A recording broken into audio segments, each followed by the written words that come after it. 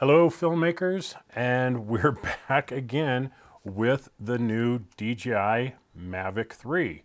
And this time, this has been requested several times, so I figure I'll just go ahead and do it. And the question is, how much of a crop factor is there between the different resolutions? And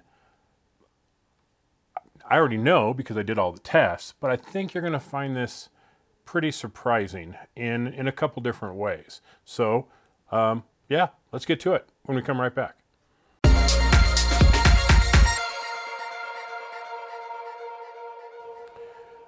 Okay, so what I did was I set up the Mavic 3 in a stationary shot in my living room so we could see the difference in crop factor. And what we find is actually relatively surprising. So now you got to excuse the fact that I was taking notes on the table that the Mavic was sitting on, causing some shifting. Let's get around that and let's look at the actual crop factor. So I did test the different resolutions at different frame rates, and it made no difference. So where all the first set of tests are all done at 24 frames per second and the different resolutions. So let's start with 5.1K. It fills the frame nicely, everything looks good, and we'll jump to Cinema 4K. And we don't see, I mean, like I said, the image is shifting a little bit because I bumped the table, but there's no crop difference between 5.1K and Cinema 4K. Then when we go from Cinema 4K to regular 4K, now the sides have no difference, but if you notice, the top and the bottom actually have what appears to be a crop. And that's not exactly true. It's the aspect ratio is different. 5.1K and Cinema 4K are a wider format than regular 4K. So there is no crop factor here. We're just seeing a change in aspect ratio. So we go from 4K to 1080. Again, there's no difference at all. Now we jump to slow motion. Boom. Look at that difference. Between 1080 and Cinema 4K, there is a huge crop factor.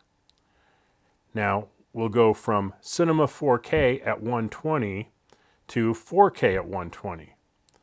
And we get even more crop factor, which I would have thought this would have been the opposite. I would have thought as we went down in resolution, we'd get less crop, but that's not how it's actually working. So Cinema 4K, we have a huge crop factor. Regular 4K, we have more crop factor. And in 1080, it's trivial, and it actually doesn't look like it's much of a crop factor. It actually looks like barrel distortion. It actually looks like it's warping the sides a little bit. So, I mean, it just looks like it's stretching things. So that's a very weird artifact going to 1080 120. 4K 120 looks very natural. Cinema 4K looks very natural. But then when we get to that 1080, there's something about those outside edges that just doesn't look right. It's really pulling them back. So hopefully this will help you out to understand how the different crop factors work, which in normal shooting modes, there isn't any. It's only when we go to the current mode of shooting slow motion. So what are we going to see changed in January with the firmware update? Who knows? But today, right now, we have this serious crop factor going on with 120 frames per second, and the higher the resolution, the less crop there is. So go figure that one out.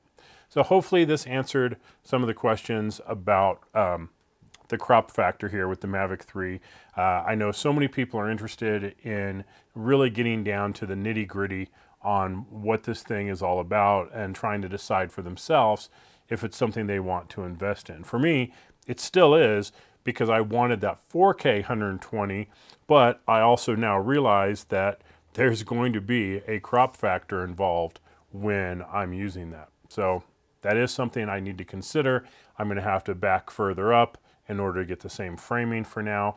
Maybe these things will change if we get other frame rates and things down the road, but until January comes around and we see that update, we're just not going to know. So thanks for watching. Thanks for asking the question. And if there's anything else that you'd like me to test and answer for you, I'll be happy to give it a try. So thanks for watching, everybody. Please like, share, and subscribe. This is Kerry with Filmmaker Central, and I'll catch you next time. Bye-bye.